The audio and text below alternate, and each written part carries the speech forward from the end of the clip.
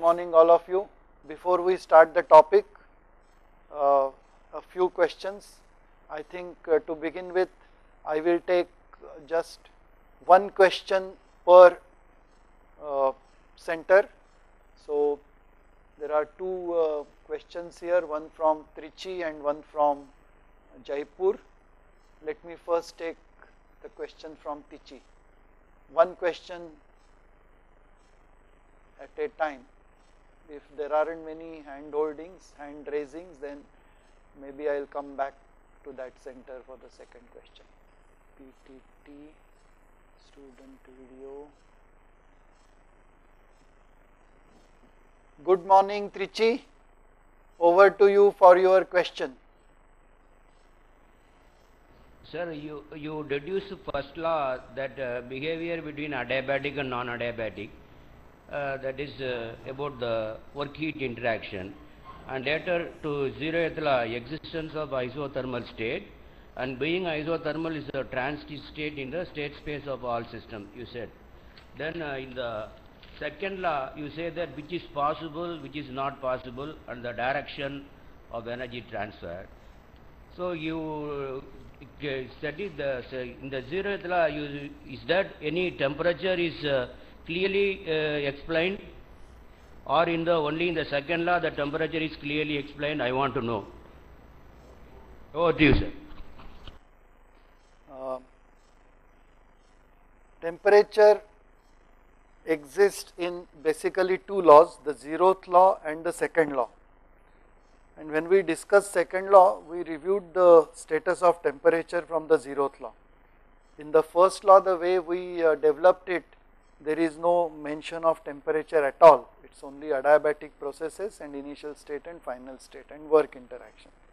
0th law tells us that there is something called thermal equilibrium, that is the existence.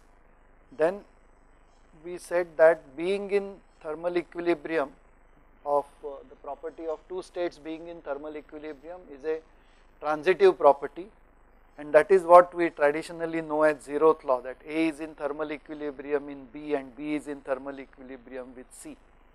That means and then A is in thermal equilibrium with C.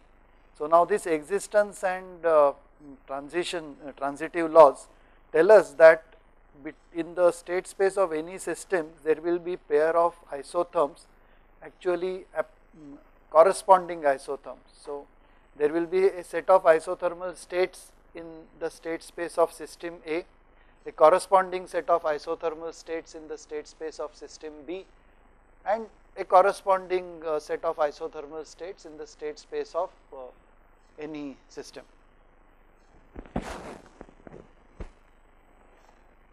Okay, and just for convenience, we label these states as with some labels so that we can identify whether a given state from the state space of system A and another given state from the state space of system B are isothermal or not. 0th law just tells us that if they are isothermal, then by definition there will be no heat transfer, and then because isothermals have the label called temperature, we say such states have the same temperature. If we find that the two states, say A1 and B1 of two different systems or two systems A and B happen to be non-isothermal, from 0th law point of view, we can only say that heat will be transferred between them if they are brought into contact with each other across a diathermic wall. It does not tell us in which direction the heat will be transferred, because the labels called temperature mentioned in the 0th law, they do not mention any higher temperature or a lower temperature. The numerical value of higher temperature and lower temperature gets assigned when we map those isotherms onto some convenient thermometer. That is why we have 0 Celsius, 100 Celsius, 30 Celsius, 50 Celsius. Here the idea of a higher temperature simply means higher on a Celsius scale. It is not thermodynamic higher or lower, and this is where 0th law ends. When it comes to second law, second law is much more detailed than either the zeroth law or the first law that we would have noticed. Okay. First law has one simple statement and two derivations. One, the idea of energy or change in energy of a system, and second, the heat transfer in non-adiabatic processes. These are the only things which come out of first law. Out of zeroth law comes the idea of temperature, and then thermometry takes over about how to label those isotherms conveniently. It is in the second law that we have many things involved. We start with just a single statement, that is the Kelvin-Planck statement, and then using definitions of an engine, a 2T heat engine, a reversible process and a reversible cycle and a reversible engine, we derive a lot many things. For example, we derive that we derive first that there is a hierarchy of temperature, and using second law we define temperature as higher or lower. What is our definition of a higher temperature? Given two non-isothermal states at say T1 and T2, take a system at T1, another system at T2, try to work a 2T heat engine, reversible or otherwise, does not matter. All we need is that it be an engine between the two systems, one at T1 and one at T2, let us say system 1 and system 2. If you find that the engine works by taking heat in from the system at 1, rejecting heat at 2 and producing some positive amount of work, then we say that the temperature of 1 is higher than the temperature of 2. That is our definition of higher and lower temperature. If it is the other way round, if it takes it from 2, rejects it to 1 and produces work, then we say T2 will be higher than T1. So among other things, second law also helps us define the gradation of temperatures, higher and lower. Now this definition of higher and lower is just to be consistent with the temperature scales in which higher numbers are given to so called hotter stuff. We have psychologically decided that the steam point is hotter than the ice point, or a system at the steam point is hotter than the system at the ice point. So using second law, when it comes to defining a higher and lower temperature, we define it appropriately. So this is just for being consistent and there is nothing more in it. Over to you. Over and out. Thank you.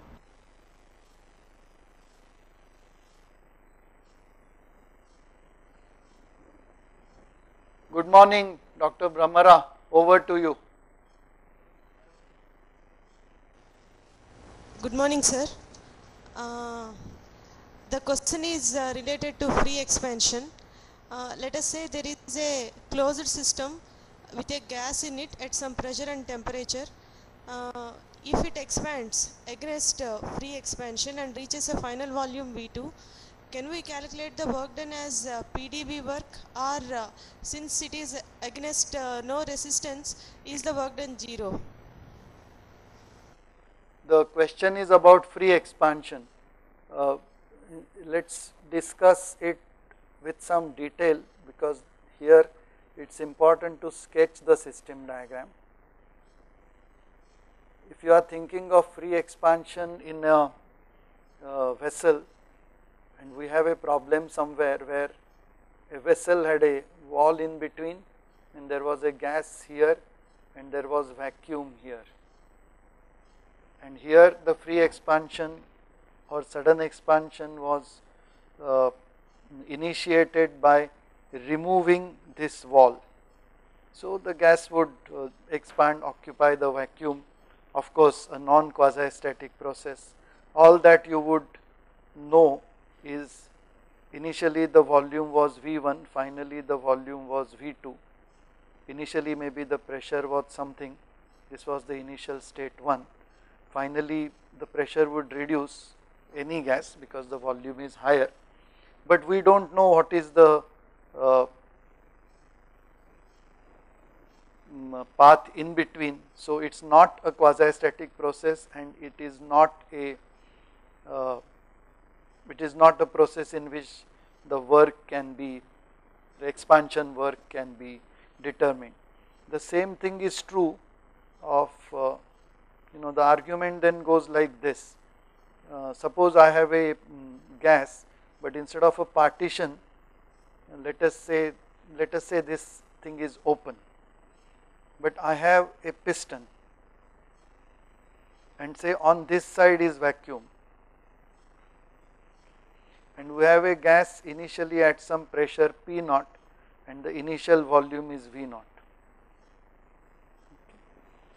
And then I will argue that look, the piston will suddenly get accelerated, so the situation is very similar to this, and the V2 will be the point where the piston is made to stop for some reason or something else happens. Then but you can say that look, the gas will provide a force on the piston of P naught A, and then you say I can make the piston of a very heavy mass m, so that this under this influence this mass will not suddenly move the piston, it will accelerate it slowly. Well, if it accelerates slowly and during the acceleration if you can measure the pressure and volume, that means at any instant you are sure of the position of the piston. And if in any instant by means of measurements, if you are sure that the pressure in the gas is uniform, then under that assumption you can have a quasi-static process. So if you have a heavy piston which moves or accelerates slowly, then in that condition you will be approaching a quasi-static process. But if you say it is a lightweight piston, it shoots off, it is unlikely to be quasi-static. Over to you. Thank you, sir. Over to you. Now I will go to PSG Coimbatore. PSG Coimbatore, good morning, over to you. Hello sir, good morning sir. There are two questions here. First one, can you please explain me once again the characteristic statement of second law?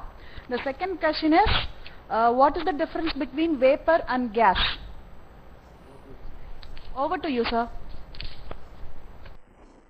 I will take the second question first.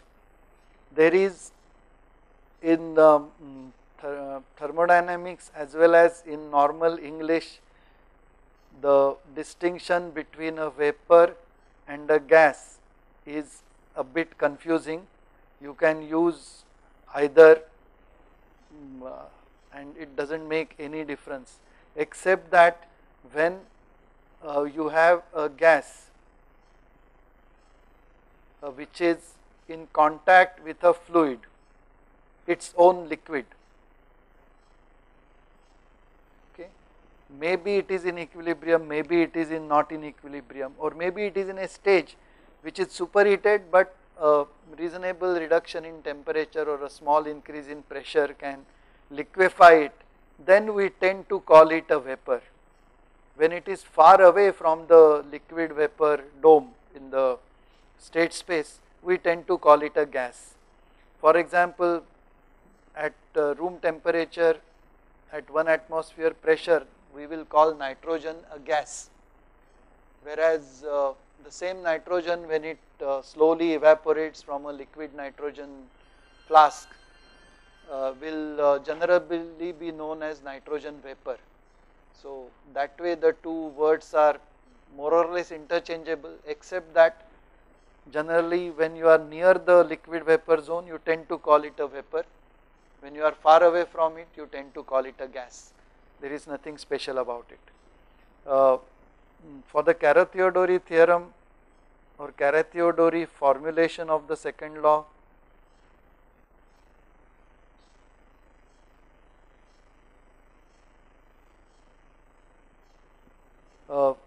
we do not really have to worry about it, but remember we have sort of derived it indirectly from our Kelvin-Planck statement. the Kelvin-Planck statement says that a 1T heat engine is not possible. We have derived from that the following thing. We have said that ds is greater than or equal to dq by T. This is the entropy principle. This means that for any adiabatic process,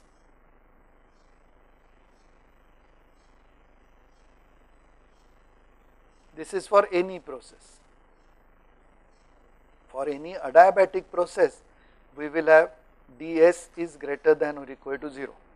That means if we start from a state of a system and execute only adiabatic processes, we will reach states which will be either at the same entropy or at the higher entropy. We know that in the state space there will be an isentropic line. This is isentropic. So if you execute adiabatic processes, we may have ds equals 0. Let us say this is higher entropy states and these are lower entropy states. And if this is our state, by executing adiabatic processes, we will reach states which are anywhere on this side at higher entropy, or in the limiting case the same entropy. We will never reach states here, okay, and this is what we have derived. This is what it means. What Carathéodory has done is, rather than start from the Kelvin-Planck statement of the second law of thermodynamics, he started with this as the statement, but without calling it an entropy. It says that in the neighborhood of the state space of any point, there are states which you cannot reach through quasi-static adiabatic processes. That is it. That means you can reach some states, you cannot reach some states. And using this, he derived all the characteristics that we have derived of the second law. Okay. However, the mathematics is very involved. There are actually his paper is very informative. Unfortunately, it is in French. There are two books. For some reason, neither of them in mainstream thermodynamics, which give a compact but concise and reasonably complete introduction to the Carathéodory's formulation. One is by S. Chandrasekhar,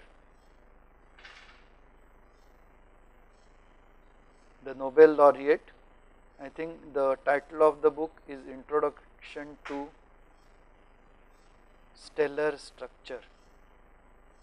First or second chapter of this will have the Carathéodory's form explained. Okay.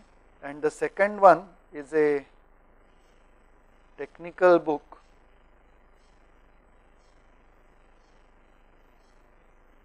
Bowley and Weiner. I am not sure whether this is EI or IE. It is I think Introduction to Thermal Stress Analysis or Theory of Thermal Stresses or something, but thermal stresses are the key words in the title. Okay. Both are well known books. A good library should have this in the physics section and this in the solid mechanics or stress analysis section. You will find in these books enough introduction, but if you look up, there are many other papers etc. which have argued for, against, tried to analyze Carathéodory's derivations in detail. They go into deep mathematics which is not so easily understandable. Carathéodory's work itself is from 1909 and it is in French. The paper is available, I think it is downloadable from some sites, but since it is in French, it is a bit difficult to understand, because although it is mathematical, so it is full of symbols, but there are arguments also, which are purely in French. Over. Sir, good morning. My question is regarding entropy. Is there any physical definition for entropy? Over to you, sir. That's the last question I am taking from your center because half an hour is over. There is no physical definition of entropy. The way entropy we have defined entropy using a integral dq by t for a reversible process. That is our first, final and proper definition of entropy for us.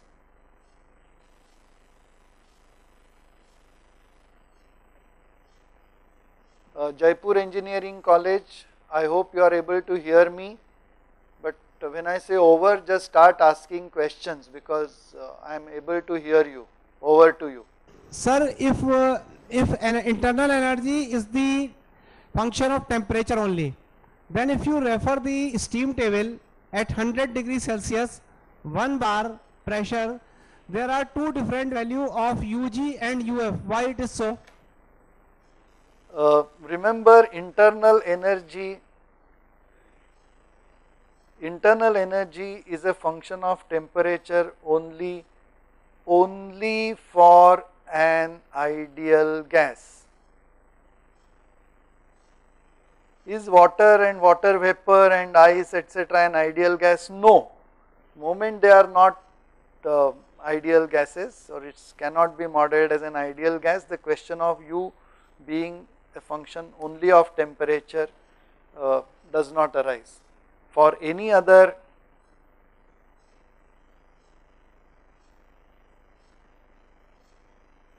gas, vapor, fluid, U will be a function of temperature and something else, pressure, volume, dryness fraction, some other variable of state. Over to you. Thank you, sir. Over and all. I will just take one question each from NIT Calicut and Amrita, then we will start the formal session today.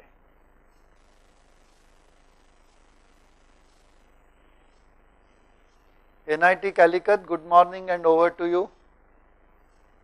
Can you please explain perpetual motion machine of first kind and second kind? Thank you. The question is about the perpetual motion machine of the first kind and the second kind. This has already been discussed, so I am surprised that the questions are coming up, the same questions are coming up again and again are being asked on Moodle.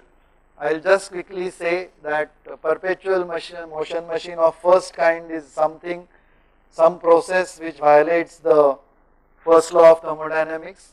PMM of the second kind, it's a process or a machine which violates the second law of thermodynamics. That's it, there is nothing more about this. So over and out, I am going to the other center.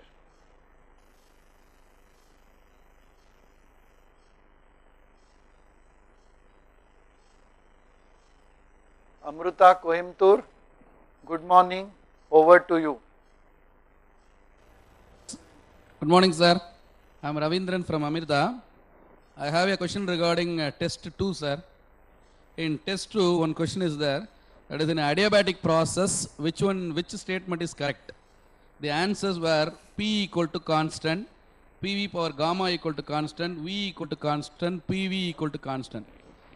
Usually we are using, if it is an adiabatic process, immediately we answer PV power gamma equal to constant. Gamma is an adiabatic index. But after finishing our examination, we found that all 4 statements were correct. Is it correct, sir? If it is correct, how is it, sir? Please explain with examples, sir. Okay, just remind me in the afternoon, late afternoon, I will give you illustrations of all 4 processes being possible with the condition that it be an adiabatic process. This actually it was a bit surprising to us because usually our undergraduate students in the initial quizzes make this error that the moment they see the word adiabatic, adiabatic is equivalent to PV raised to gamma is constant. It is a simple pattern matching they do, and they forget that adiabatic only means no heat transfer across the wall, because it is defined as work transfer only, so no heat transfer across the wall. So as you attend the lecture on open systems, let me nicely sketch situations which are adiabatic and which have the four possibilities: pressure equals constant, volume equals constant, temperature equals constant, and as well as PV raised to gamma is constant. Okay. So I'll do that homework and I'll display those things in the afternoon. We already have some illustrations of these in the exercises sheet if you wish to look at them in detail. Over. And that brings us to the end of the morning discussion session.